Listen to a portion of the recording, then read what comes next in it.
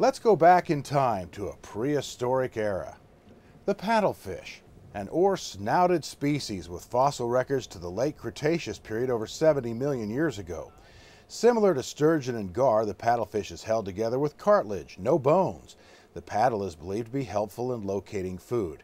Its diet is why permit-drawing anglers must catch it during an October snagging season. Nebraska Game and Parks fisheries biologist Darrell Bauer.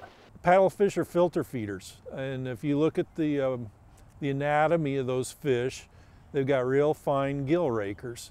And when they're feeding, they literally open that mouth and swim around with their mouth open, filtering plankton out of the water. So they don't take typical baits and lures that you'd use to catch fish. The paddlefish is truly a brute of the Missouri River system. On October 9th of 2015, Tom Keller of Malcolm was in his second day of casting into the Muddy Mow when he caught a new state record weighing just over 113 pounds.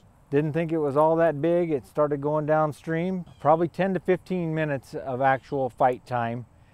Like I said, it wasn't a barn burner.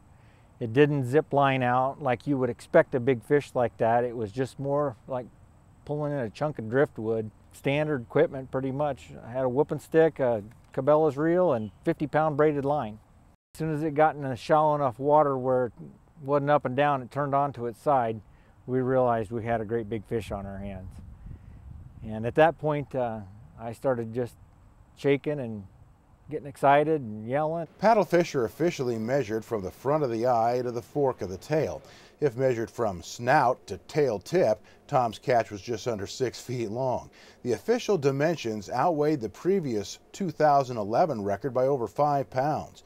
Bauer has a theory on why these recent catches are so much larger than other paddlefish. The girth of those fish, the fatness of those fish suggests that they lived their lives in the reservoir, likely the reservoir right above the Gavin's Point Dam, Lewis and Clark Reservoir.